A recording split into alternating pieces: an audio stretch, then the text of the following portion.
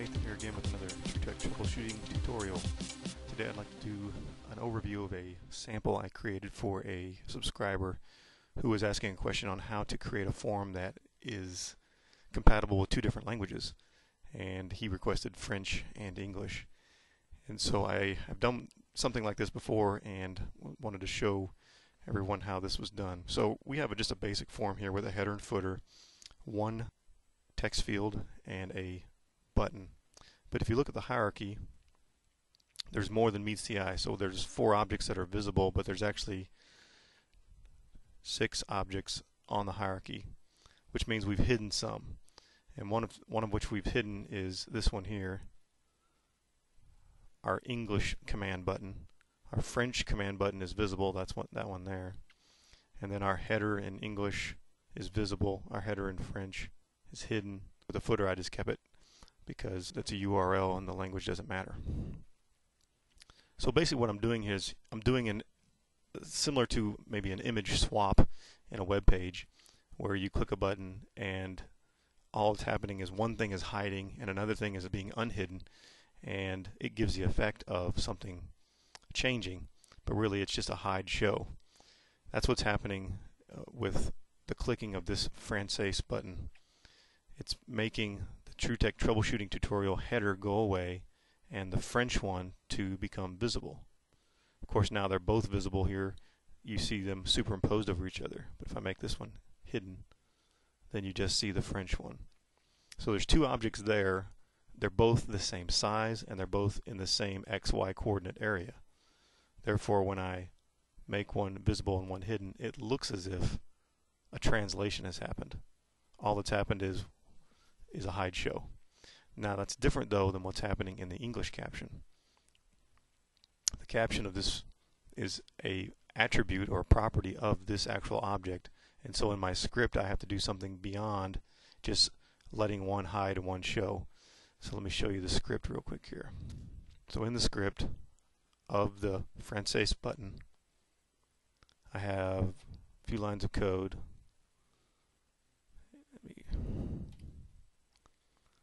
First is dealing with the text field. Text field 1.caption.value.resolve node pound text.value.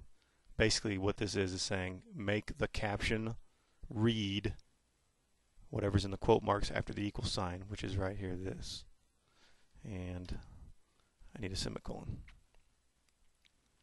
And then this second line is hide the TTT header, which is the English header. Make visible the French header. Make this dot presence hidden, meaning make the button that we just clicked this where this code exists. So CMD French, make it hidden, and then make CMD English visible. So with 2 objects we're swapping. With the title we're swapping, with the button we're swapping, but with the English caption, the text field, we are creating just a new caption.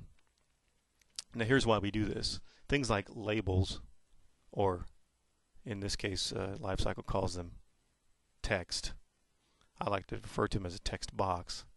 This object here. They're very difficult to change programmatically because their attributes are so numerous. But with a form field where you're going to actually be entering in some values, we don't want to swap the field for another hidden field, because then when we're taking the data out of the form later, maybe we're going to export it, maybe we're going to submit it to some database, we don't want to see an English text field with blank and a French text field with French in it.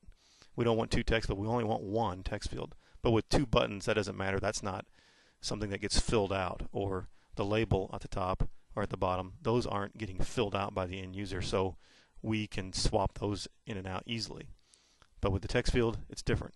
So what we need to do is we need to do this caption swap. We need to take the value of the caption and set it to a new value. Now, of course, if we go and look at our command English, it's the same statement as right here, except it's changing it back. So let's watch this happen. So here's our English button, and in the button we have the exact opposite happening with all these lines of code and with this top line of code. Take the value of the caption and make it English. And so here's the net effect. The form opens. We have a text field which will type some sample value in. We click the Français button. Everything becomes French. The caption, the top, and the button. We click it again. It swaps back. So we can easily swap back and forth between two languages without affecting what we've typed into this form field. That way our data is intact. So if it's an English person speaking and they're typing in English, fine, that's what's in here. If they're typing in French, fine, it stays here the same. Or if they're bilingual, they can go back and forth however they want if there's some subtlety they don't understand about it. So this is basically what I'm calling a translated form. Now notice what we're not doing. We're not messing around with the form's root properties. In LiveCycle there is a locale setting, which right now by default it's set to USA English, and you could change it to French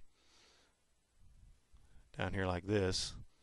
That will do something to the XML, but it won't do anything to the actual attributes here that are visible.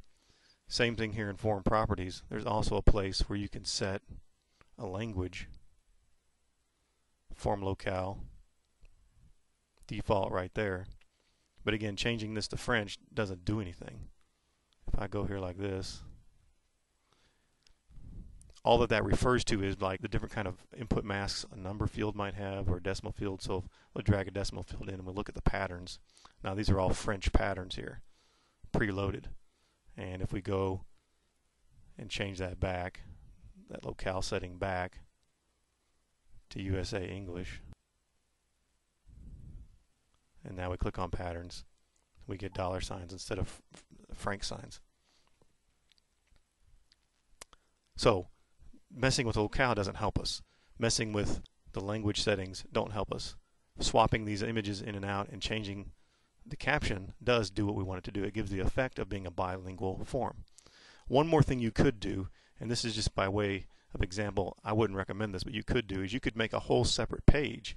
You could say main and insert a new page and set up a page exactly like the page we have before with the exact same objects, and you could use the button to hide the page that's in French and make appear the page that's in English. And that would just be too much coding. I believe this is the best way to do it. Is just have a toggle switch in the middle. And of course it doesn't have to be as simple as I've done it here. We can have multiple different objects, image fields, we can have numeric fields, tables, all these things. All we have to do is make sure whatever we have on the form, our code accounts for, and all the caption have a line similar to this, where the caption is swapped from one language to another. So anyway, there you go. That's a bilingual form. Use it, hack it, make it work for you, and of course send me your questions if you have any. Thanks for watching. We'll see you next time.